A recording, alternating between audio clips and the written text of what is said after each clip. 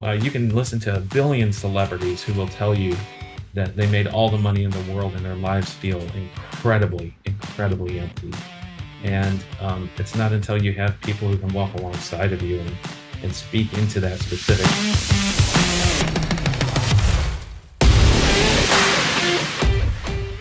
What is up, friends? Rob here, and I'm back with a brand new Spitting Fire podcast for all of you today. And I am with my man, Mr. Chris Ball. Chris, will you say what's up to everyone real quickly? What's up? I'm coming at you with as much energy as Rob has, or I'm at least trying to.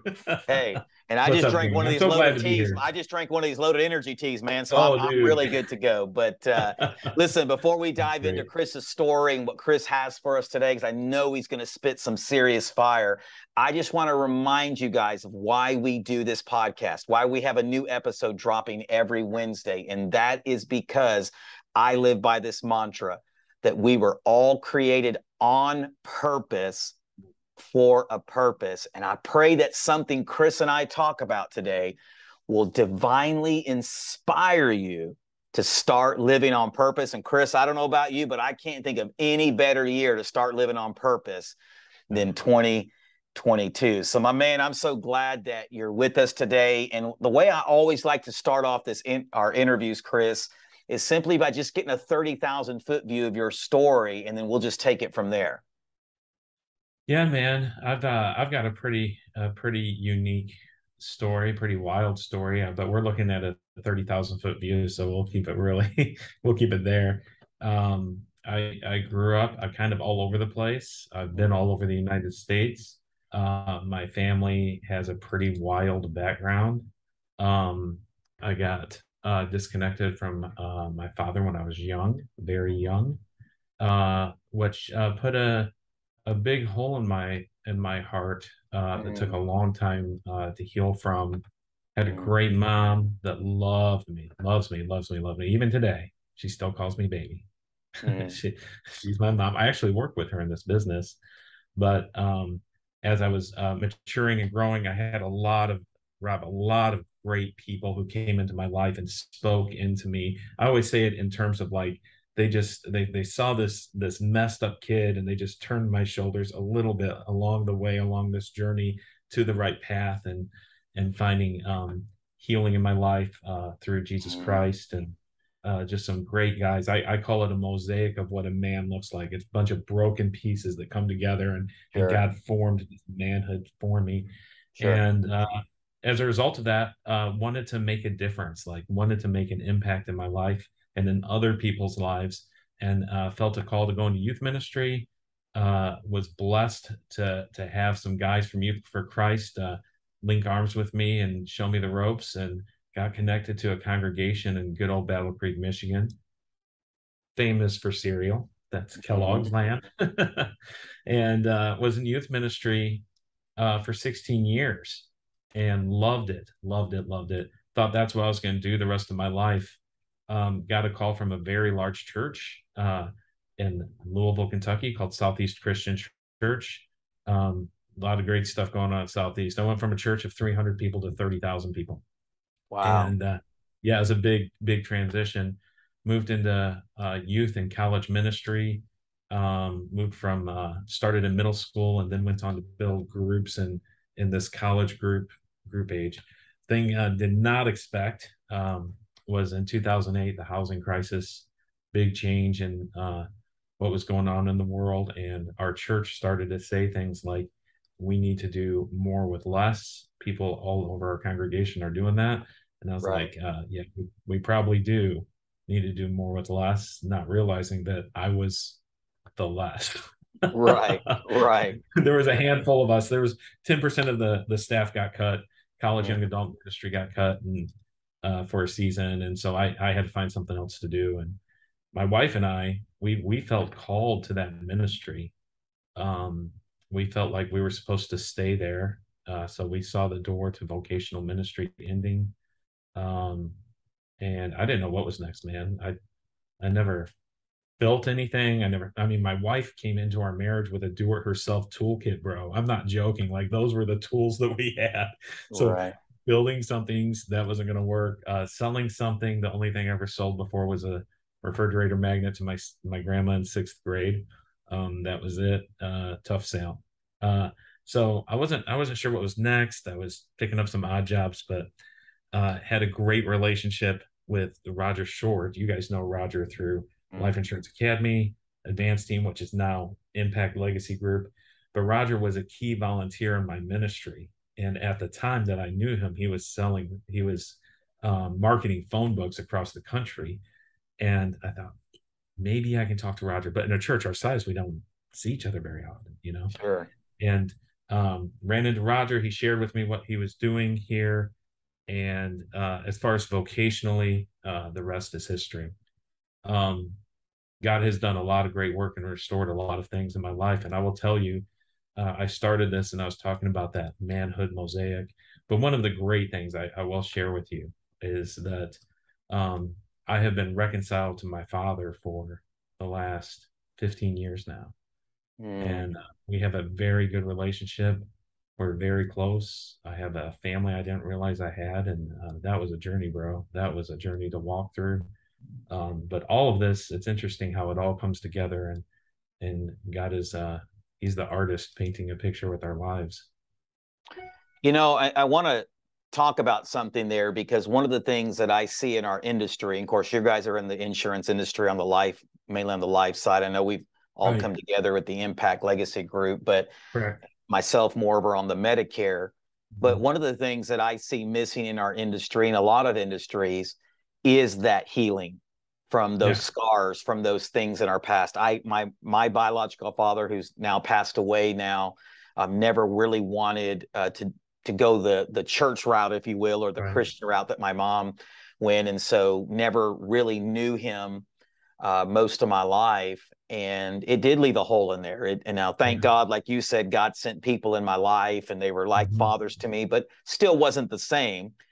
But I think for me, and I'd love for you to speak into this because maybe you see this with the agents that you guys train and you guys mentor, is I believe there's a deep hole in our industry and a lot of industries for that healing beyond just self-motivation, just Right. getting pumped up.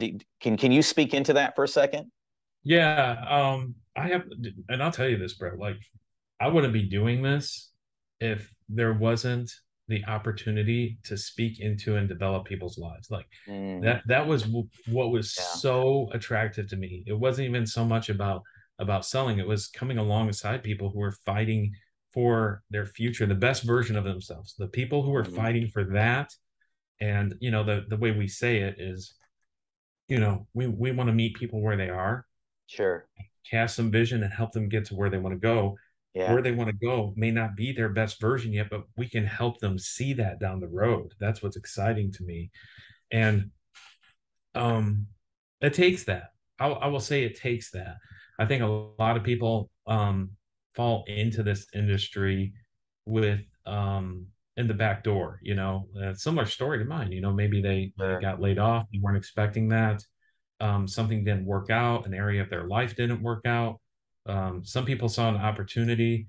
I think it takes some time with quality people. Will say, this power of association to Sure. see that there's more to this than money. And when you see that there's more to this than money, then after a while you kind of have to look in the mirror Mm, and uh, realize that if you are going to grow or lead people, you have to be growing ahead of them. You mm, have to you have to grow yourself. And that's my story. That is complete. I'll tell you, I'll give you this quick sure. story about this. When I was a youth pastor, I was called into working with it was a citywide network of youth pastors. And I was a young dude. There was a lot of great conversations. People were saying some great stuff to me. And this guy who had been in ministry for a long time, he was kind of a jokester. And he walked up to me and he said, Chris, people say a lot of great stuff about you, but I'm not impressed. And I was like, Mm, okay, I need to know who you are. What's your name? right. He Yeah. was an older guy, and we connected. And after a while, um, he said to me, we built this relationship. So we would have lunch together, and he said, Chris, your last name's Ball. um, is your father Timball? Is that your dad? And I was like, yeah. How do you know that? And he said, I went to high school with your dad. Wow. And I couldn't. This is the same guy in the same city I was working with, and just became this huge mentor in my life. And he shared with me this story about uh, not having a relationship with his father and standing over the grave and saying all the things that he wished he said to his dad. Wow. And that, I mean, God planted this guy in my life, encouraging me to at least say the things I needed to say, you know. And I'm talking about that in a youth ministry context, but that's still here. Like we just because you're having success, Yeah. that doesn't mean you're healed. Just because you're Boom. selling a lot of policies, you can listen to a billion celebrities who will tell you that they made all the money in the world and their lives feel incredibly, incredibly empty. Mm. And it's not until you have people who can walk alongside of you and speak into that specific. Mine is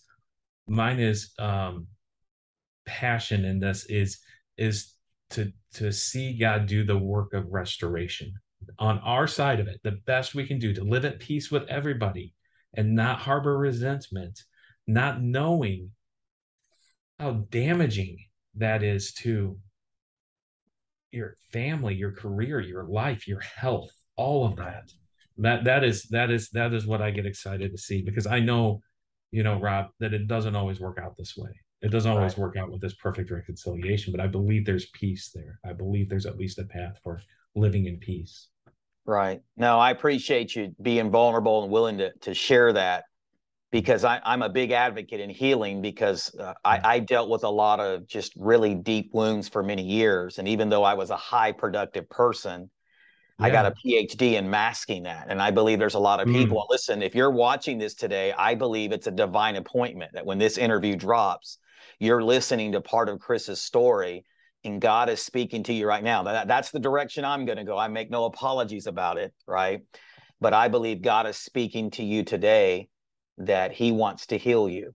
That isn't it about time in this journey that you just allow him to heal those deep wounds? Maybe it was a lack of a father or a mother, or maybe you were deeply hurt or abandoned in some other way. But I Mm. promise you, there is a love, a perfect love that can heal that. Real quickly, let's stay there for a little bit longer, Chris.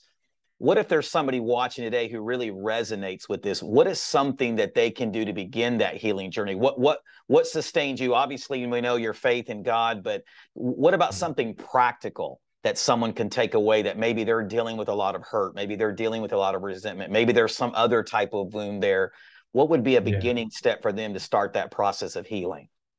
Well, I I can tell you this, and I'll speak from personal experience on this. Okay. The very first thing is perspective. Mm. And the only way to do that is, I mean, you can check it out yourself. I mean, you can crack open the book of John and see the story of this guy. It changed everything, you know? And it's not an audible statement, but it was pretty darn close, Rob. Pretty darn close. And especially when I became a father.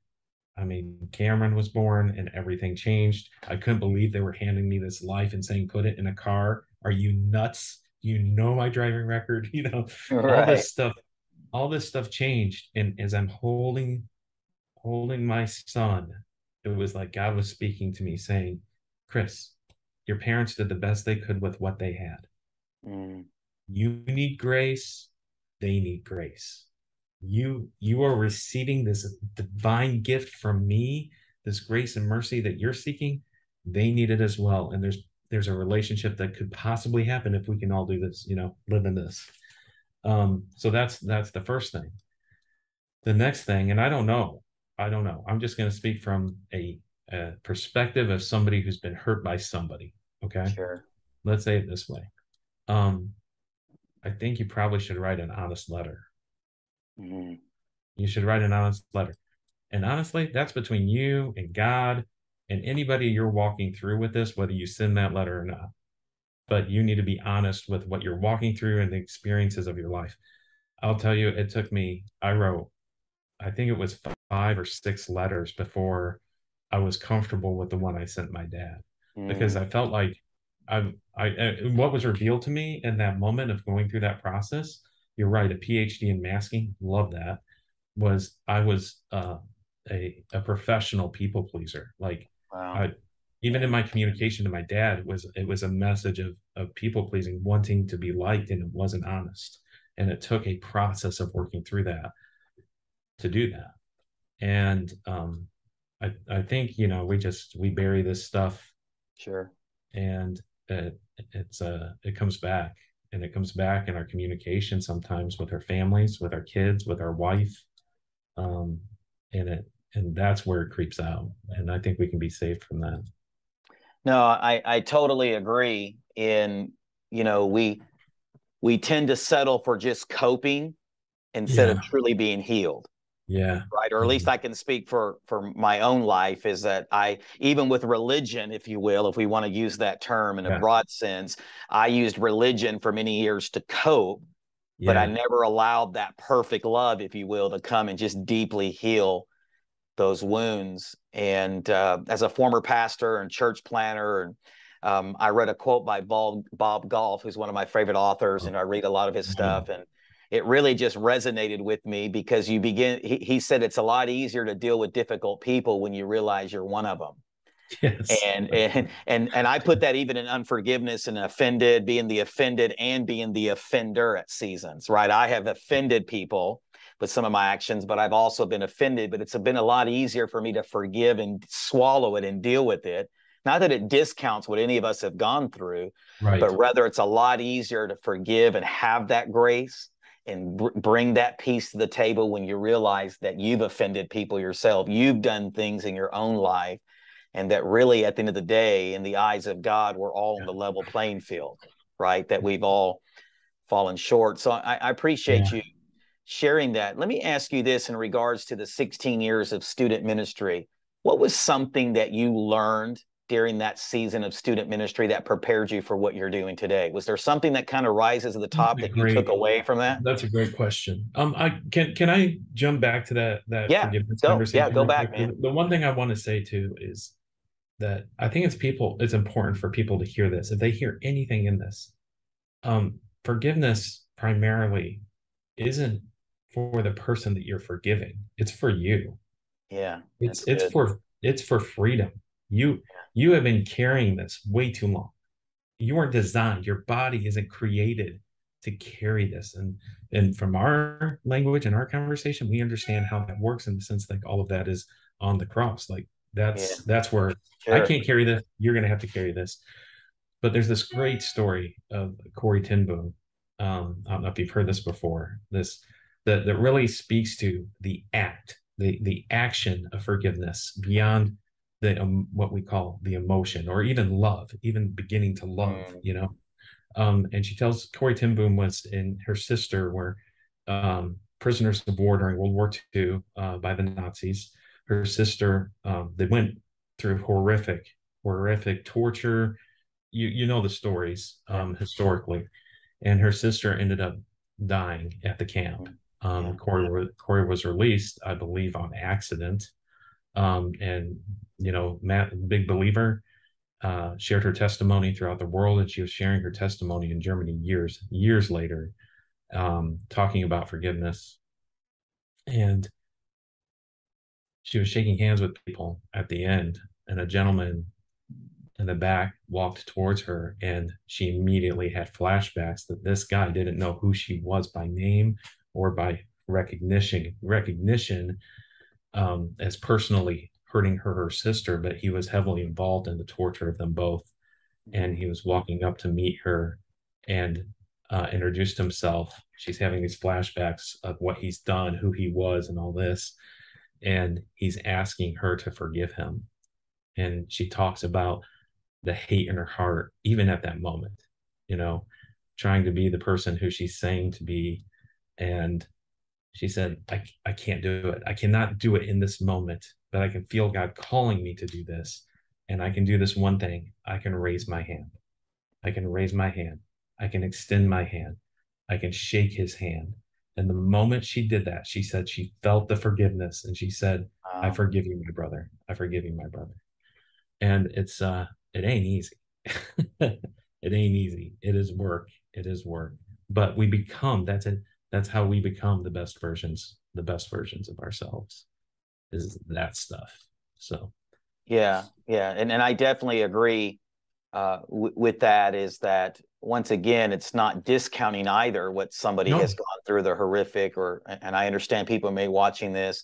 Statistics prove that there's some egregious things that happen to Mm, people, right? And even some of those are watching this, but it will free you when you begin to forgive, and all the amount of success, money, notoriety, celebrity status in the world will never heal that right. unless you're willing just to surrender it and let it go. Yeah. Yep. Yeah, I So agree. I appreciate you taking us back for a second and Yeah. sharing Yeah. that story. Man. But in regards to the student ministry, Mhm. that 16 years, was there something that you learned during that season that prepared you Yeah. for what you're doing today? Yeah. It's interesting because I was 22 getting into Mm. this. I had some youth pastors who really spoke into me. I mean, it was literally the power of a conversation. I would say that was the biggest thing I learned of taking the time and having a coke with somebody. I mean, I remember, I was a spaz. I was stapling teachers' magazines together in class. I was trying to get any attention I could get, and just these youth group leaders would just take me out, have a conversation with me, and I didn't I didn't see the value of it at the moment. Um, Mhm. Started to build relationships with them and saw the value of it. Played ball with some of these guys, they spent time with me in my space, and that's where I really began learning the value of life on life, you know. Um, and It's funny. Even then, I'll tell you, I got into it, wanted to have a good time, change lives.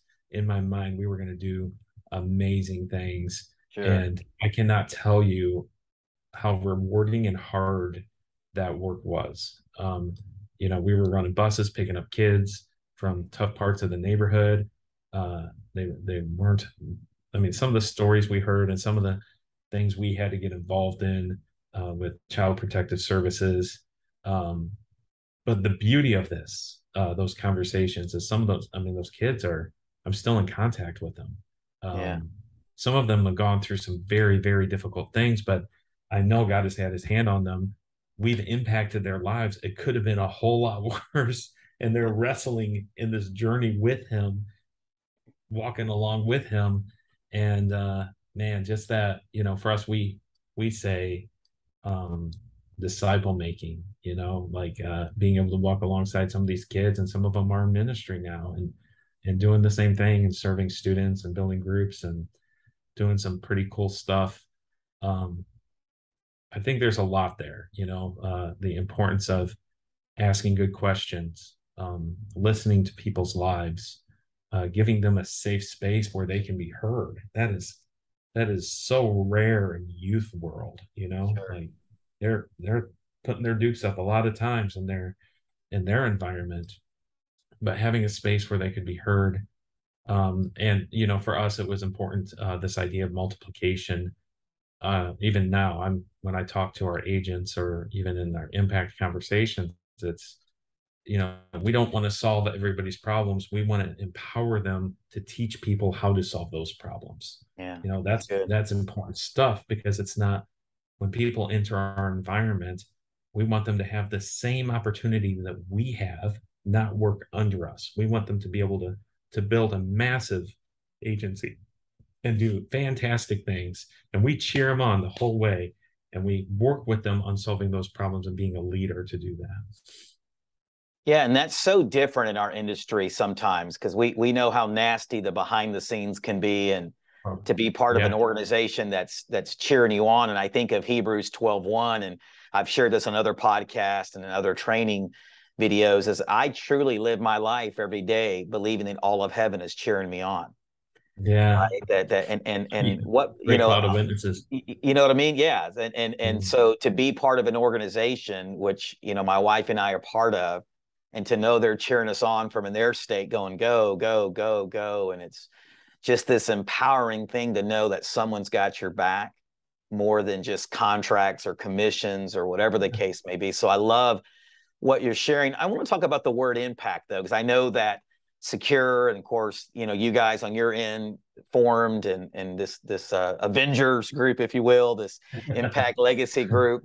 I But I like think that. I like and I that. know that impact can can be one of those subjective words, but I love what you brought out about student ministry, because I think we're so sold on the impact that brings us celebrity status, or I want to be on the stages with Ed Right. Milet and Tim Hmm. Tebow, and nothing wrong with Hmm. that. Hey, I know God has that for us, and for some of us, and that's great.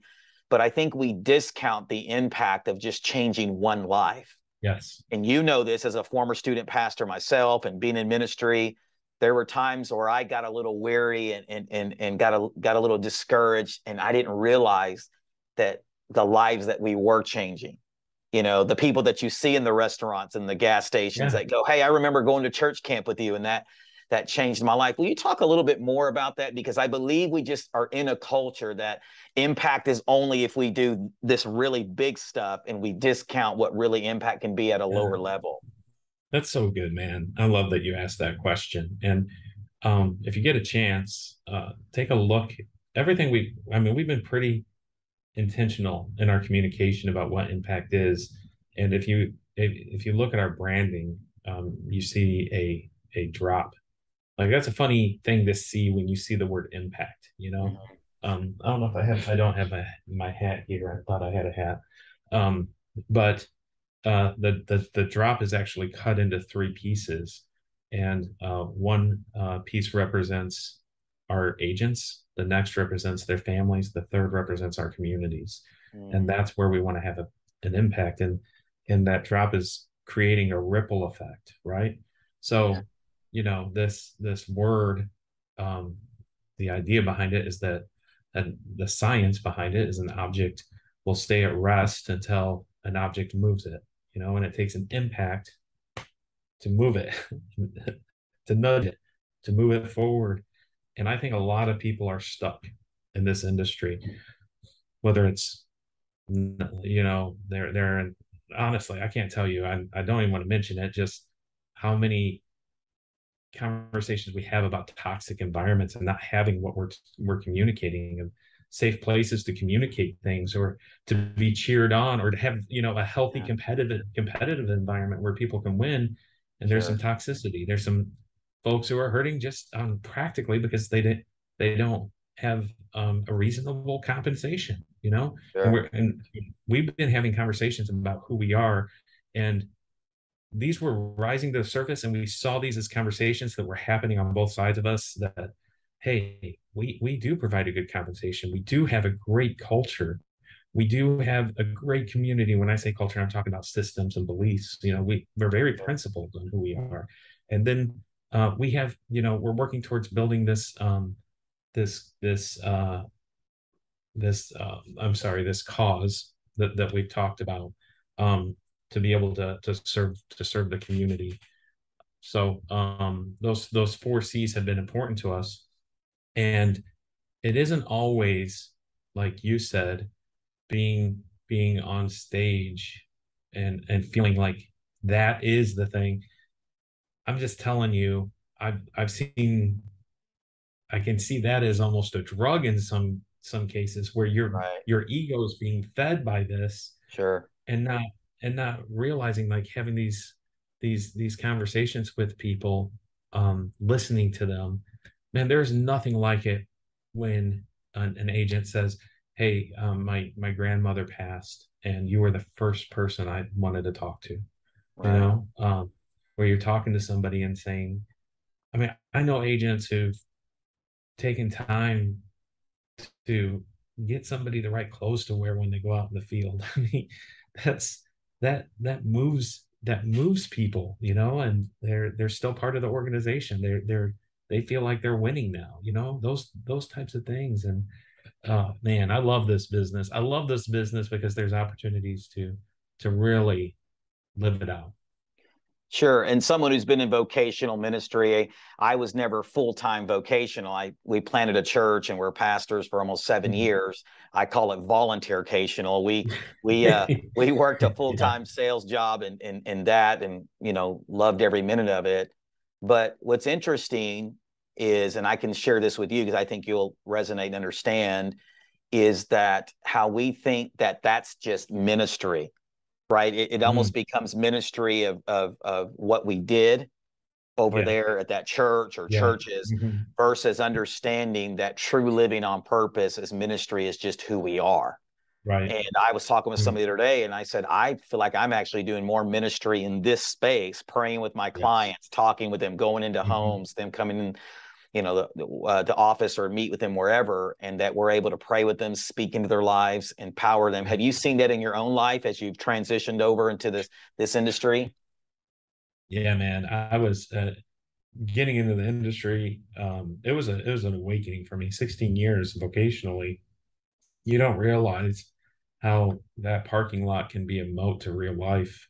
Mm, Um, I was waiting tables. I was working at a roofing supply place, and as I'm waiting tables, I'm working with a bunch of seminary kids. No knock to them because I was thinking the same thing, and they're trying to figure out if they're premillennial, postmillennial, having yeah, all these yeah, conversations, and yeah. and I'm rolling silverware next to a girl Mm, whose boyfriend beat her up last night, and that's mm, inside the walls of the church. When you're working vocationally there, you can feel like you're doing your job in ministry. And it was, I mean, I was awakened. I feel more like a pastor now than I ever have in my life. I feel like I'm doing more of the work than I ever was before, so I agree with you. yeah, that's awesome. I love the fact that you're a very humorous guy, right? Every time I'm around you, you're always laughing. You just kind of have some jokes, and I love that. Um, Talk about how important that is to bring to the culture, because I think, and my wife gets on to me because I can be this very intense little short guy, What? and just going after everything. And we know even the Bible says a merry heart doeth good like a Yeah, medicine. But yeah. don't you agree that we lack that in Oh, every arena, it seems yeah. like?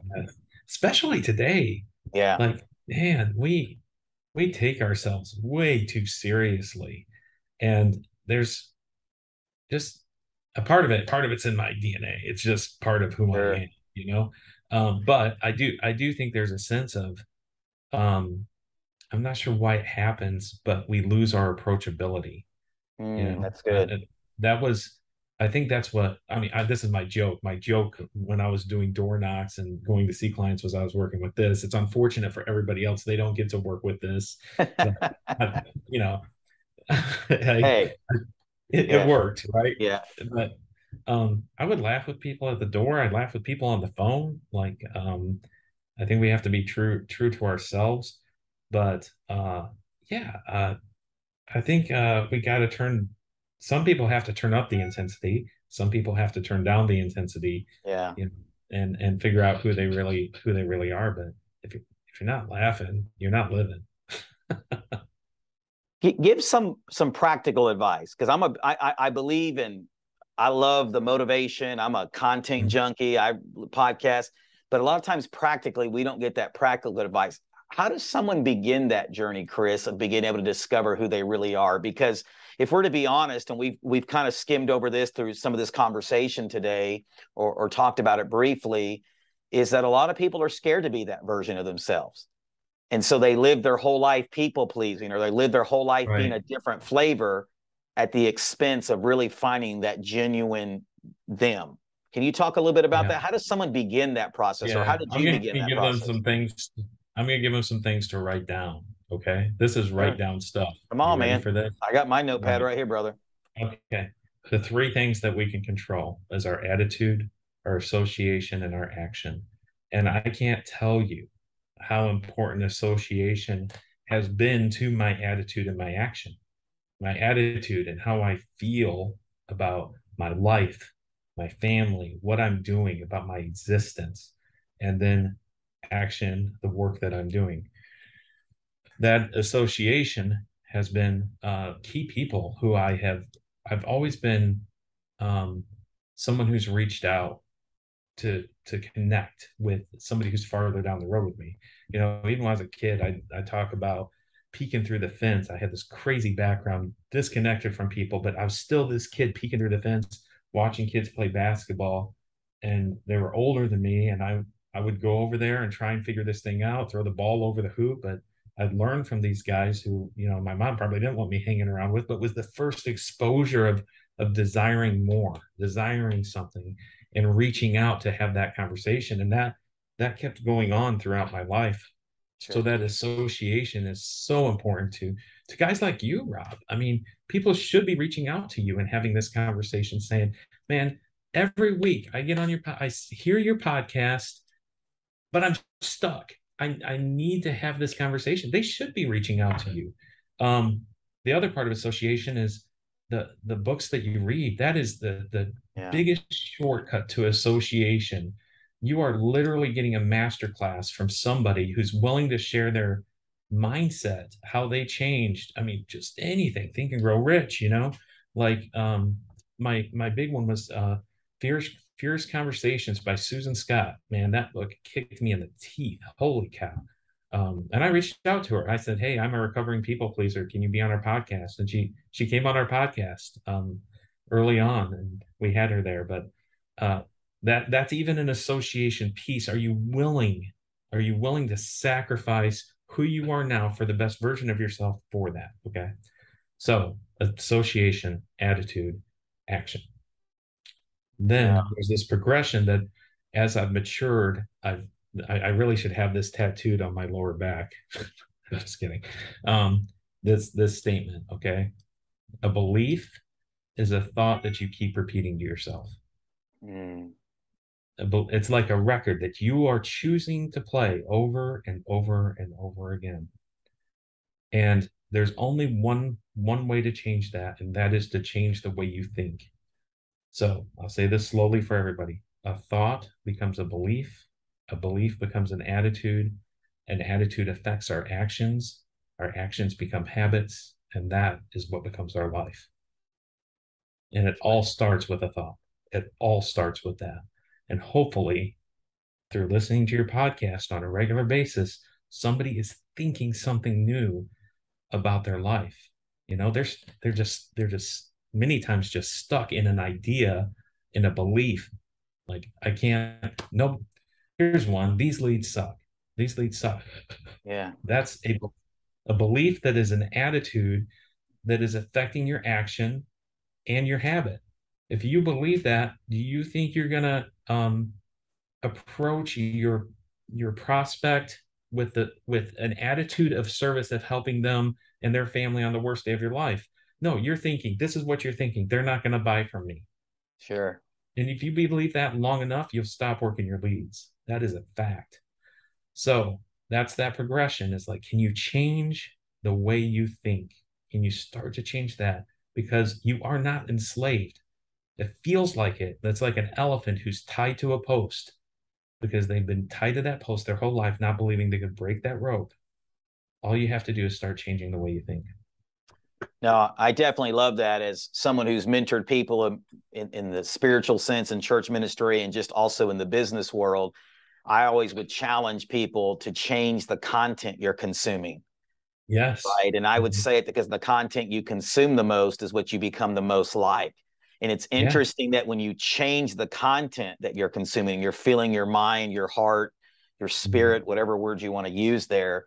It's interesting how it begins to come out and manifest itself in your life. And you begin to listen to these successful leaders, and whether it's reading books or podcasts, YouTube videos. A lot of people have a bad habit of consuming daily the wrong content, and they wonder Yes. why their lives and their, like Zig Ziglar called it, stinking thinking, right? They wonder why Yes. they're stuck in that cycle. So I appreciate you sharing that. Every leader that I've interviewed and that I've studied all have core values. Is there a core value, a staple that you live by that just rises to the top that you would mind sharing with us? Like, what is this one core value? And you may have many of them, but at least share one that you live by and that you lead others from. Um, I think going back to that idea that, well, okay, I'll say this. This is what I believe. Okay, I believe that my calling specifically is to be a shepherd. Mm, That's what I believe. And if I'm a shepherd, then I have to know where to find food. I have to know where to find water. I have to know how to protect, like those things. And that's a simple phrase that I remind myself of. I am a shepherd, and if I'm a shepherd, then I have to be connected to the good shepherd. You know, the one who models this and shows me how to do it. So that's ultimately my number one principle. The other one is, um, I think the one that I really go back to a lot in a lot of these.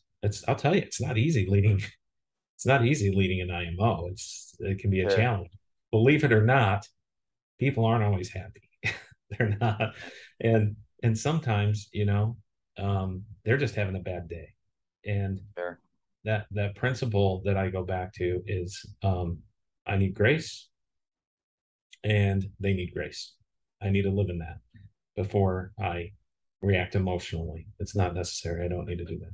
So those are, I don't know if that's super helpful, but those are ones that come to the surface in my mind. Yeah, and talking about leading people, because that was going to be a question that I was going to ask, is this, you can't lead everyone the same, No. right? Mm-mm. How have you grown in that, or what's worked for you in learning how to lead all these different agents across the country? Because that's being that shepherd, and whether it's in ministry or in the business sense or both, you and I both know that you have to communicate with people differently, that people have different personalities, they have different triggers, different emotional things. Talk a little bit about that, how you've learned to navigate through that, because it can be tough doing that. Yeah, I can, let's say it this way, I'm still learning. I'm Yeah, still learning that. I have this, if I could show you right here to my left, there's a sign that says, on my wall that says, I thank my God every time I think of you. And that's from Philippians 3:1. sure. And it's literally above two chairs at my desk. So if I Mhm. do have to have a tough conversation, I'm always looking above their head as a reminder that I am so thankful for who they are as a human being sitting in front of me. Um, I think, listening closely to what people need. It's just like a sale. We talk about building core and finding out what's most important to people and helping them get what they're trying to accomplish. And some of that for me is, simply finding out what it is that they're looking for, but earning the right to be heard into turning their shoulders. That's the That's part that good. I talk about. Like, we've got to have some type of relationship. And I think there are times when I'll say to an agent, hey, this is what I'm seeing for you. Do I have permission to challenge you on that? Do I have permission to have this conversation or revisit this with you? And if they're like, no, hey, I've got this all figured out, that's fine. I'm not going to force them to become somebody they don't see yet. Sure. And a lot of times, like, in our core values, like this idea of trust is a core value. It's a personal core value, but it's also this core value that we have in our organization, that, we're going to be able to tell the truth. And, one underpinning value in that is trusting positive intentions and moving towards positive action. That's literally built into our system. So if, we're just assuming not that everybody's not a jerk, but I Sure. may need to be able to communicate something that's very important to you as an agent. Um, I do tell the story of an agent I was riding with, and for years he had talked about wanting to bring his wife home. I'd heard it over and over and over again. I was riding with him. The revelation in riding with him was that he was probably working 18 hours a week in the field. That was it. I mean, that's not going to bring your wife home. It's just not. And I was looking out the window. We were just talking. I was kind of looking out the window. I was like, man, if bringing your wife home isn't your goal, that's fine. Just tell me. I just need to know that. And then we can figure out a different goal. If it's to work the best part-time Sure. opportunity, let's do that. And, um, I turned to him, and he's weeping because he realizes that nobody's talked to him about this yet, about his activity not matching what his vision for his life and his goal is. So being able to have that relationship, earning the right to be heard, speaking to somebody's life and telling them the truth, that's pretty important stuff. Yeah, no, you just, I think, gave some people watching this when this drops a master class on really how to talk with people. Because I don't know if you would agree with this, but I believe those tough conversations, you'll never be a leader until you're willing. Like, no, I said this in another video. Yeah. None of us wake up going, yeah, I just want to have tough conversations with people and be awkward and feel Some weird and people possibly do. lose friendships, right? But would you agree with this, that I feel like God has used those moments, even if I was the one giving the tough conversation, to change me just as much as with changing Yeah, the people that we were I talking would to? agree. And I would tell you, some of those tough conversations have led to some of the best relationships. Yeah, that's a good point. And very strong. Very some of them have left, and that's okay. Yeah, That's fine. They're looking for something different, and yeah, that's a okay. But you are right that yeah. leading is work. It is, and it's the work of changing you. That is the toughest part of that. You have to be willing to do it. You have to be willing to change. You have to roll up your sleeves. It is, I Mm, mean, that I've had people tell me like, hey, the way you're talking about this is soft. They feel like it's, you're not jumping on people for doing this or telling them or, working on this behavior modification type of a thing. My goal wasn't to change somebody's behaviors, to change their life. That's mm, it. that's good. So we have to come to a place of relationship and truth and in grace and removing emotion in some of these conversations and being able to walk with people through that. I'm like, man, if you think that's soft, you don't read the same Bible I do, man. This is Sure. this idea of the most powerful force in the universe of love being covered in blood, that is spent for us. That is leadership. And I'm just trying to live that, man. That's a challenge every day, isn't it? No, I totally agree. I mean, we know this very popular passage of scripture. It was his kindness that led us to repentance. And we live Yes. in a culture where everybody just wants to point fingers, and we believe Yeah. accountability is just tearing people down. When in Mm, reality, the best leaders understand that accountability, even in those tough conversations, there's so much love and grace being projected during those times that the people go, hey, this Chris Ball really has my best interest. And here's the way I articulate it, Chris. For years, I've mentored young men and women, and I always tell people, if they'll trust you in the 3 foot, mm. they'll let you take them to the 10 foot. Dude, that's great. I Right. agree. And so that's what I love to hear you're saying in a different way. But I Yeah. love that. Listen, as we get ready to close today, man, time has flown by. You have been spitting some fire today, my friend. I Thanks, man. appreciate you being Appreciate it. so generous with your time today. I ask everybody that comes on the podcast this: if there was one word to use to describe Chris Ball, what would that word be? Oh man, that's tough. And I'm sorry. Let me. The great thing I love that you're communicating. I think we're saying the same thing. I feel like this leadership thing. You're doing one of two things in most cases. You're holding up a picture of who they say they want. They have to say this. They say they want to be, or you're holding up a mirror of who they really are. You're Mm. holding up the picture. You're holding up the mirror. You're holding up the picture. You're holding up the mirror. Anyway, No, um, that's good. Thank you for going back and sharing that. yeah. Um,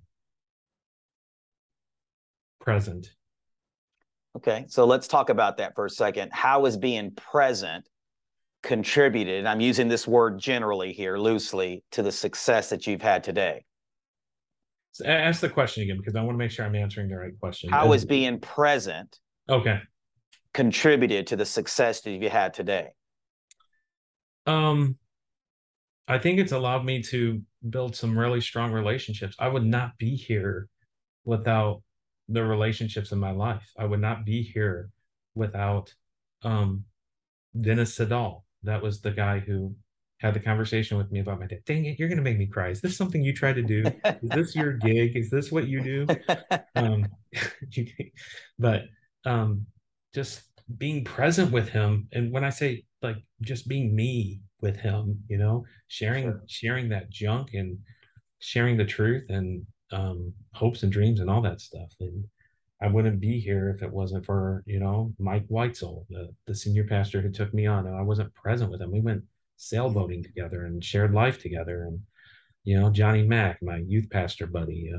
I've got tons of guys, Roger for sure. I mean, Roger Short, and that's carried on, just being there, just being present in people's lives when, you know, we had kids who went through hell, and Mm, we were there. We've had agents who've gone through hell, and we're there. We're there for the wins. We're there for the losses. And I say we, um, and I'm talking about us as an organization, my family, sure. um, and I don't know if that answers your question, but Yeah. it, it's not always easy to do.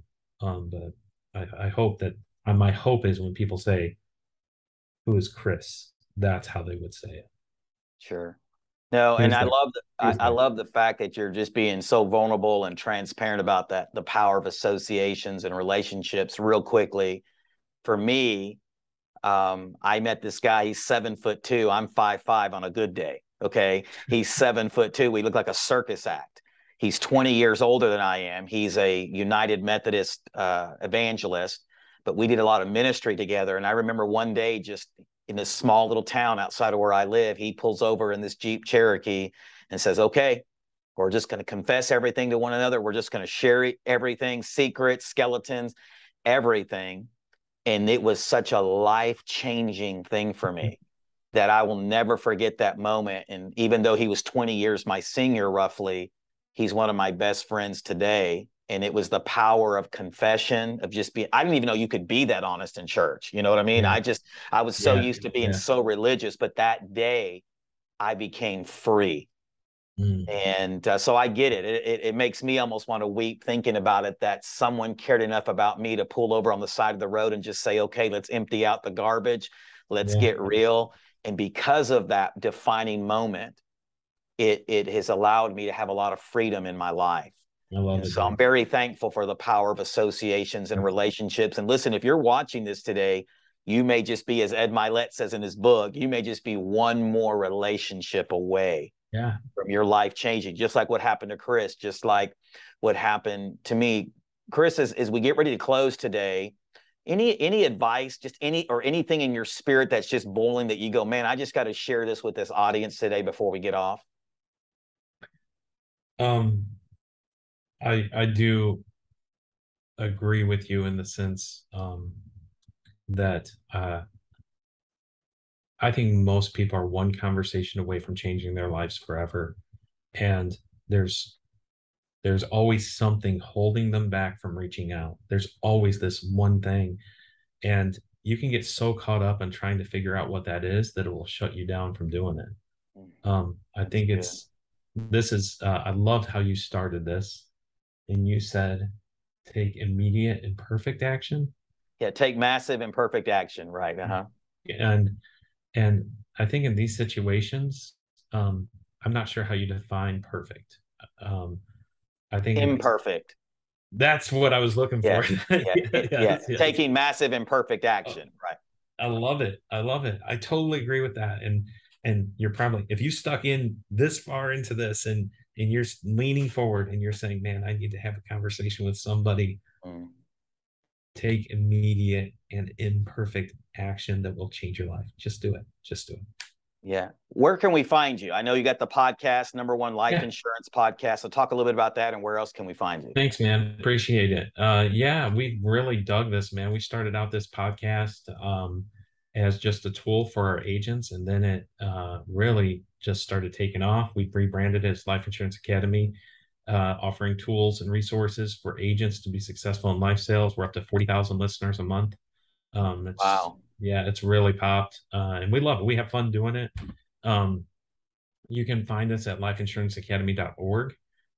You can reach me at Chris Topball. That's a very original name, Chris Topball at Yeah. on Instagram.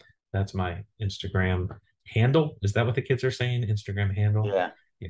Chris Ball on Facebook. But yeah, you can reach out. Would love to chat with you guys. If you have any questions about training resources, that's great. Or if you say, "Hey man, I heard your podcast. I'm walking through this. I just need somebody to pray for me. Would you mind doing that?" Absolutely. Absolutely. I'll Sure. do that too. Yeah. Well, I've enjoyed getting to meet you, and just really love and just want to encourage you. You are very approachable. The times I've been with you, you've been very present. And I just feel there's a kindness that oozes from you. Oh, Right thank now, Dallas Keith, they may say different behind the scenes, but he's not on the podcast today, so we won't go there. Yeah. So I just want to Yeah. encourage you with that there is a kindness about you that I'm drawn to. Oh, thanks, man. And so I just wanted to encourage you with that. And as we close today, I'll just look in the camera and just say once again, we do this because I pray that we put fresh wind in your sails. That's the way I like to say it, that some of us have just been sucked dry of that wind. Life has just punched us in the gut. But I pray that Chris was spitting fire in such a way today that puts that fresh wind in your sails, that fans that flame in your heart to say, you know what? I deserve to win. That's I right. have God-sized dreams that my divine creator has put in me. And this is going to be the year that it's all going to change for me.